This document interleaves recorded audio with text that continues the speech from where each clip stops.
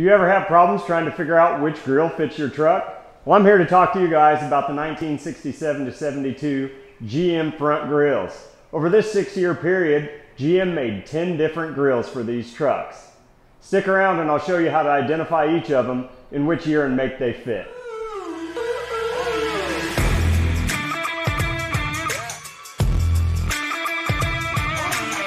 Being a big 67 to 72 Chevy truck fan, I thought I knew all the differences between these grills.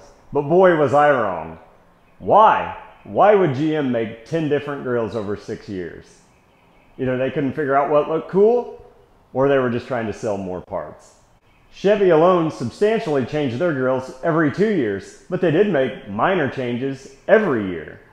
GMC must have liked the original style in 67 because they only made minor changes over the 6-year period. My goal of this video is to help you guys identify which grill fits your year and make of truck. If you're buying these off a marketplace, Craigslist, or even swap meets, you do want to ensure that you're buying the right parts for your year and make, especially if you're going year specific. You've seen from my previous videos that I've helped identify the front fenders, the hoods, the hood latches, and again, the grills. There's more changes over the 6-year period with the grills than on any other parts of the truck. Stick around and I'll show you their differences and how to identify each of them by year and make. So let's start IDing these hoods. Number 1 and 2 were the 67 and 68 Chevrolet front grills. These would either be painted white or they would be painted to match the color of the truck. These were both steel bumpers. They would have had these large rectangular openings, a red bow tie in the center of the grill, and the park lamps and turn signals would be actually mounted into the grill as well. Now, if we stepped up to a more fancy version like the custom model or the fancy model, then you would see more trim accents. So you can see Chevrolet has put trim around these grill openings. You would also have seen chrome around the sides of the headlight, and on the front part of the hoods, there would have been a piece of chrome to really dress the top edge up as well.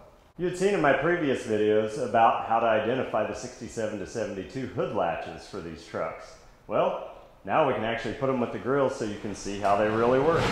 This would just mount to the top of the grill, and then you would be able to just reach your hand in dead center to pop the hood.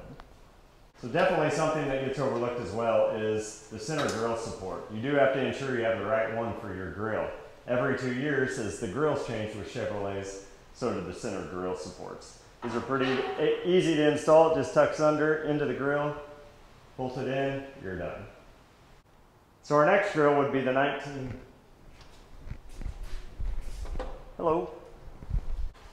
The third and fourth grill that Chevrolet offered was the 69 and 70 grill. This was an anodized aluminum bar grill. In the center of the bar, it was embossed with the letters Chevrolet. It had clear lenses for the park and turn signals. It had black painted borders around the headlights, and it had a black honeycomb grill in the top and bottom.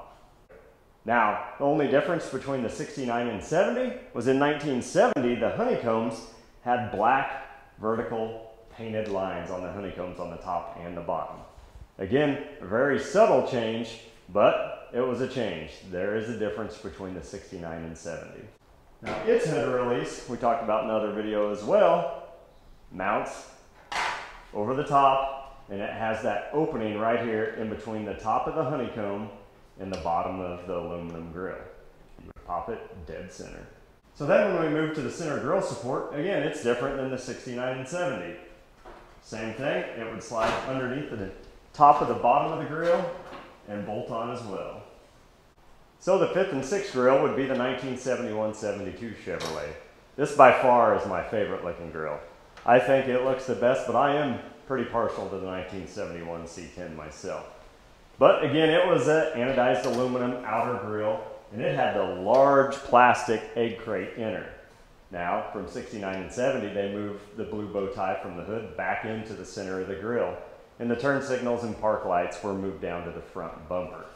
The significant difference from 1971, it would have had a black painted stripe going around the headlights and bordering the front of the grill.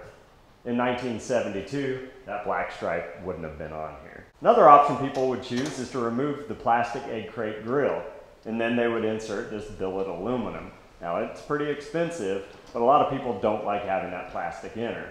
Now, I'm pretty partial to it because I think it looks pretty cool. But again, this is an option people have.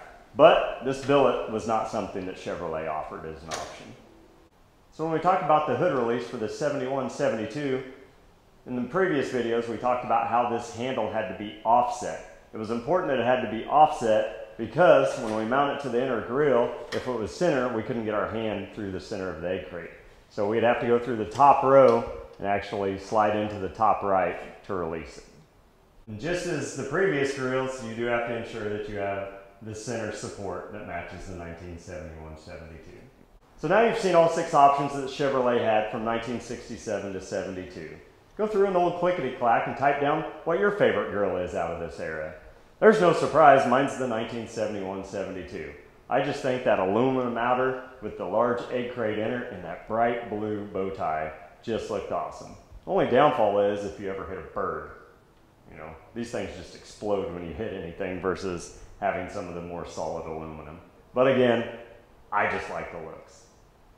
So now let's move on to the GMC grilles. One of the most significant differences between Chevrolet and GMC was that the GMCs had 4 headlights on all 6 years of their pickup trucks, where Chevrolet only had 2. And that brings us to our 7th grill, the 1967 GMC.